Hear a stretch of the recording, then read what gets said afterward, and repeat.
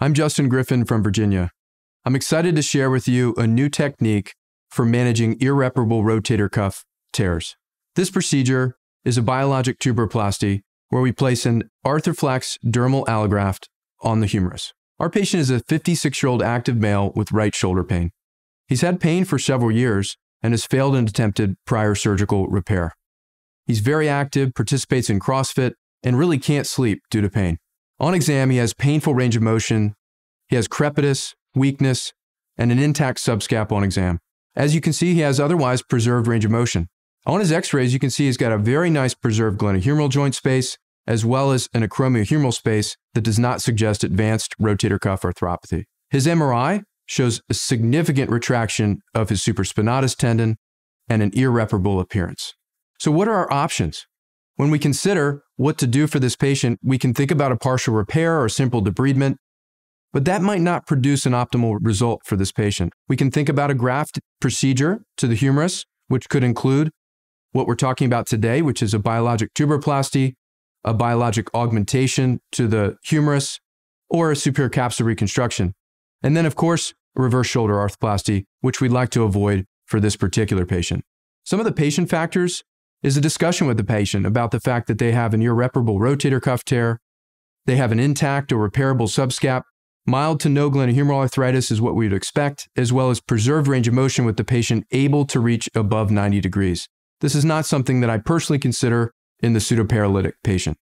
The benefits of placing this graft on the tuberosity is that we produce a permanent spacer effect, something that's going to last long beyond 3 to 6 months. We have a pain-relieving operation that's preserving the bone for this young patient, as well as more rapid rehab.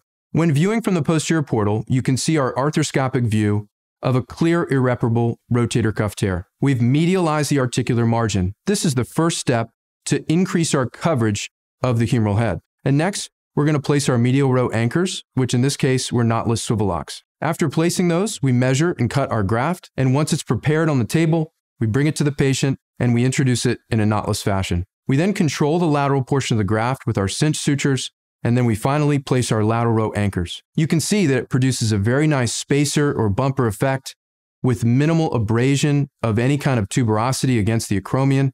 And as we bring it through a range of motion, you can see we have great coverage, and we've actually taken the time to repair our rotator cuff not only posteriorly, but hopefully anteriorly in almost all cases to provide a repair which hopefully improves the patient's strength and outcome. Once we've completed that, then we accelerate the patient's rehab. In this case, we typically will produce a more rapid rehab protocol with the patients starting early range of motion and strengthening a little bit earlier than other patients.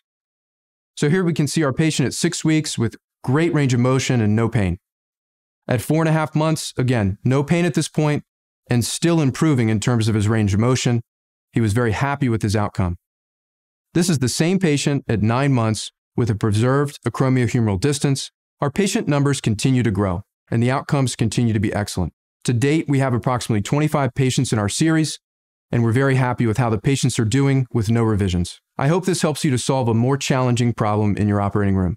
Thank you.